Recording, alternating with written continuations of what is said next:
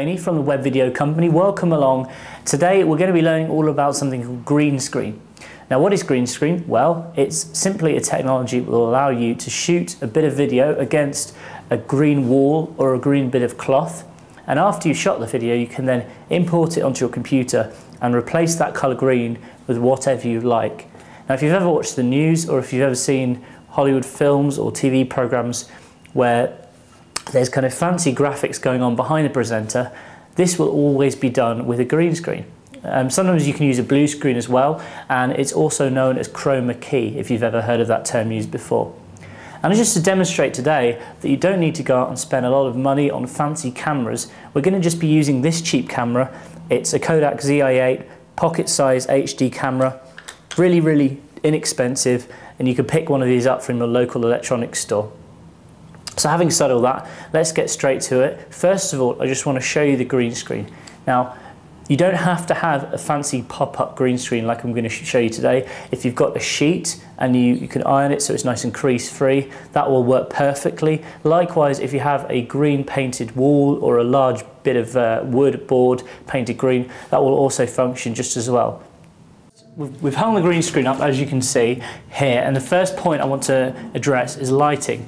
Now, lighting is really important when you're putting together a green screen, and it can make that difference between having something that's a bit jagged around the edges, doesn't look very professional, and something that looks really crisp and professional and well lit.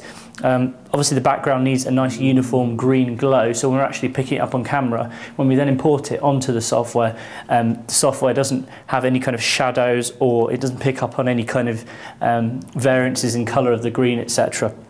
And we're going to do that by kind of bleaching out with lights. So I've got two of these lights. Now, you don't need to go out and buy kind of professional, semi-professional lighting like this. These are softbox lights. They're not hugely expensive, actually. You can go and pick these up off eBay or somewhere like that, or from, there's plenty of places online where you can order this sort of stuff. These actually produce a really nice white uniform light, which is why I'm using them today. However, if you're not wanting to spend any money on lighting equipment, you can go down to your local hardware store and pick up a couple of halogen floodlights, the sort that you'd maybe use on a building site.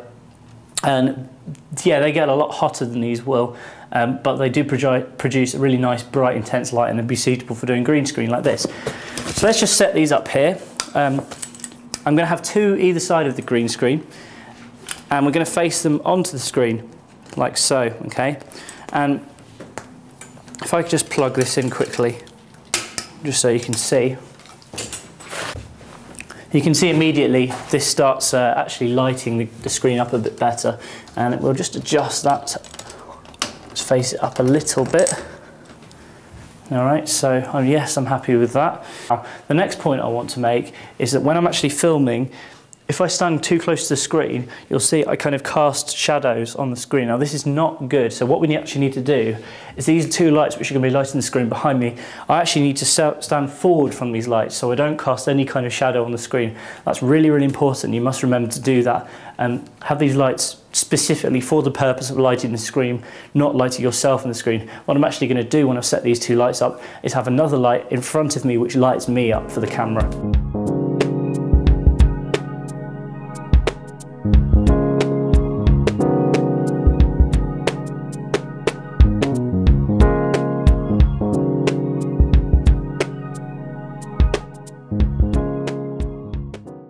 I'm setting up then is going to be behind the camera, which we're going to have just in front of this light, and obviously way back here. And this is just to actually cast some light on me, because I need to be lit as well, otherwise I'm going to seem really dark compared to the screen behind me.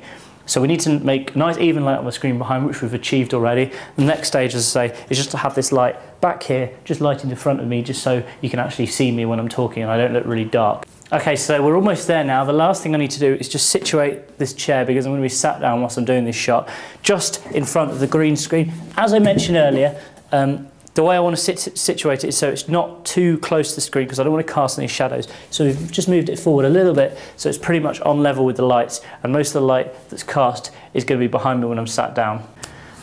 Okay, so our last stage, and this is where it becomes a lot of fun. We've got all the lighting set up. As you can see behind me, we've got the chair, we've got the green screen, we've got the lights all around us, so everything is nice and bright and clear.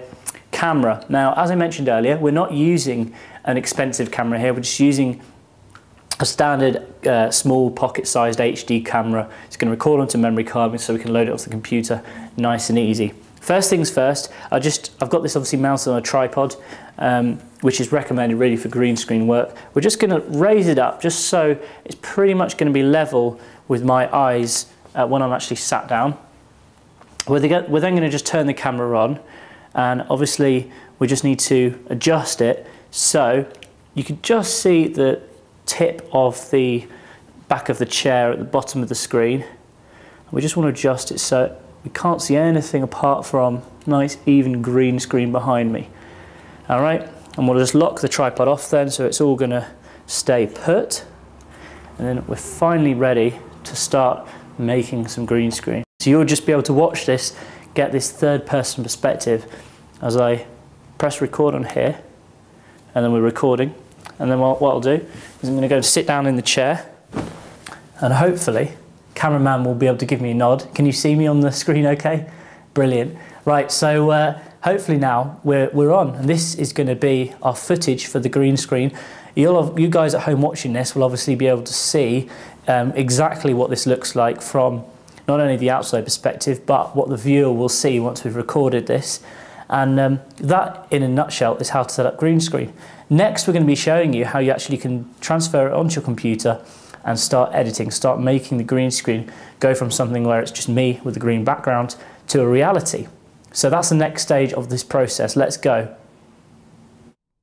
Alright, so we've looked at how we set up green screen, we've set up the lighting and set up the camera. How about how to actually bring it all together and apply the chroma key effect to our green screen footage?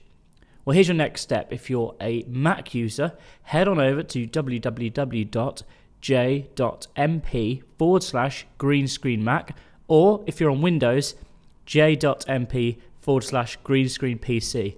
These are just two shortened URLs just to make it easier for you to type them in. So j.mp/greenscreenmac for Mac users, or j.mp/greenscreenpc if you're on Windows. Now obviously, because of the two different operating systems, there are slightly different bits of software which we're going to be using to do this. Both are free, by the way, so go check it out, and we'll cover how to actually import the footage in part 2.